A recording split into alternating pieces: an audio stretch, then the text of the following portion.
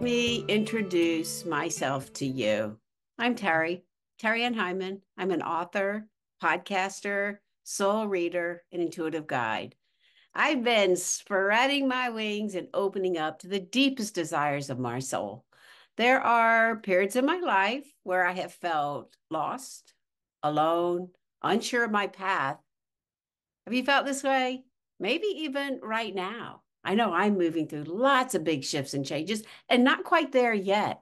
But the thing that keeps me coming back to me is my soul's work, the energy within me. It's not out there, but it's definitely within me. And using skills and tools of spirituality like Reiki, like intuition, like the tarot, like tapping. I'm a big shower tapper, like digging into my soul and being on Mother Earth. So I set a goal for myself 5 years ago. After my mom died, I bought a house in Birmingham and said, all right, I'm going to give myself 5 years. Well, I moved through that 5 year mark this weekend.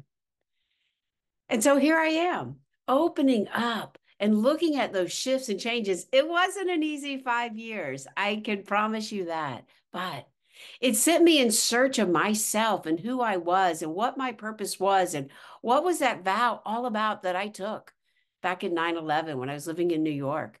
I went down to Costa Rica, worked with some shamans, did a little plant medicine, got deep into those energies there, opened up my consciousness. I went to Teotihuacana, went to some of those great portals.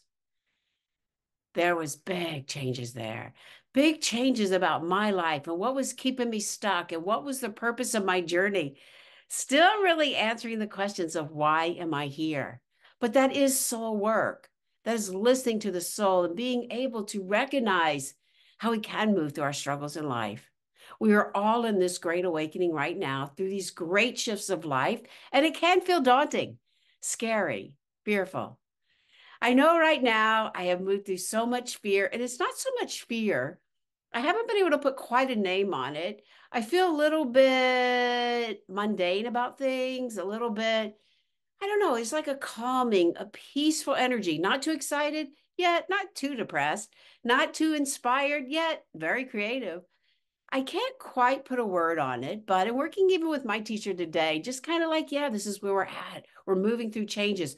All has not yet been revealed, which means I am still opening up, but I don't allow myself to get into some of that victim energy I'm so used to running around in, right? We all can do that. But allowing myself to open up to those messages within my soul that can perhaps even inspire you to open up deeper and to who you truly are. So, yeah, I've been changing it up, looking at my offerings, writing a whole lot more. In fact, I even have, as a contributing author with the great Freddy Silva and his book Portals coming out, where I talk about how one of these experiences in the sacred sites of Teotihuacana shifted my energy, opened me up to a greater perspective of my soul's work. It's coming out in June. I'm so excited about that.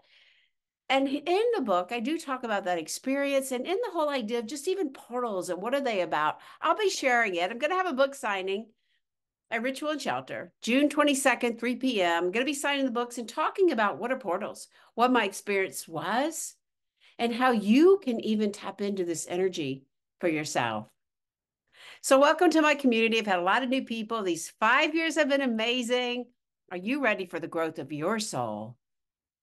So come join us, Ritual and Shelter, June 22nd, on that summer solstice energy. Get a book and hear my story about sacred sites, past life energy, and the healing that can come forward when you visit these portals on our beautiful Mother Earth. Come check it out. To your spirit, to your soul. Namaste.